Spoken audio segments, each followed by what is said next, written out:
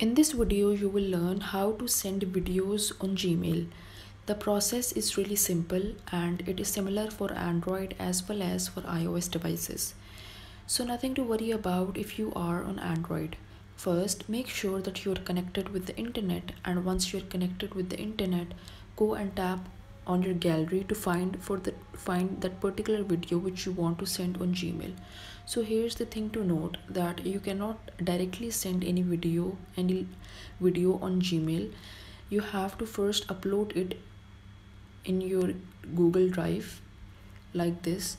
You can see that there is an arrow sign located on the left bottom corner. Tap on that and then look for the Google Drive option. Tap on more. Here it is. Tap on Drive. So you can see that there is a upload button located on the right top corner. Tap on that to upload this video on Drive.